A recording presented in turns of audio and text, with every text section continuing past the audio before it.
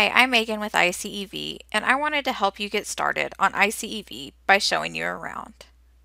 First, most teachers utilizing iCEV will send you a course code with a set of instructions to follow to enroll you in the course you will be working on in iCEV. Let's walk through these instructions to help get you set up.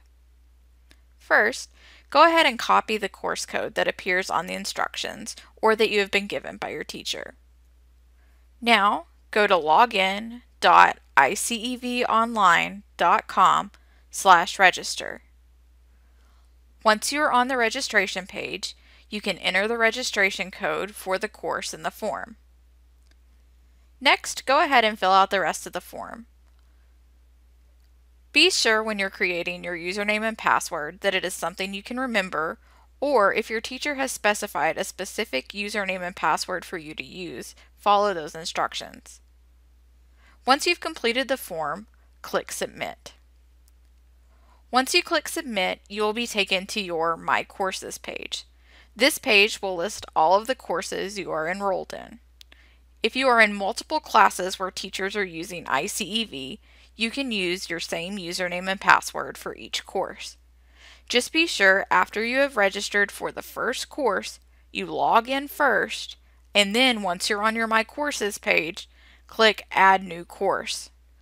Then, on the page that appears, all you have to do is enter the registration code for the other course, click Submit, and that course will be added to your My Courses page.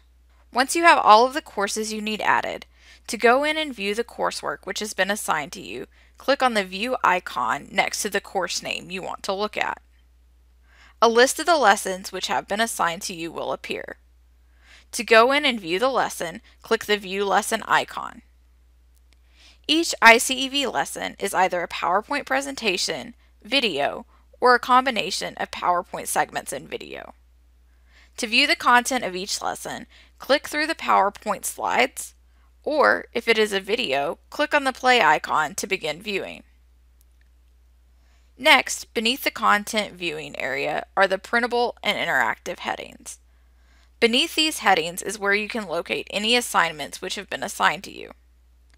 Also, if you're only seeing one of the headings, that is normal, don't worry. It just means your teacher has not assigned any of the options beneath one of the headings. If it is listed beneath the printable heading, it will be a PDF document which can be opened with instructions for completing the assignment. If it is listed beneath the interactive heading, these items can be completed on iCEV and once finished will automatically be graded. All of the interactive items will be laid out the same. For instance, you would just need to select the answers and then move to the next question or item. You also have the option to save your progress, which is important, especially when you're working from home. Once an interactive item is complete, click on Finished. And then if you're really sure you want to submit it, go ahead and click that too. Once submitted, it will be graded for your teacher.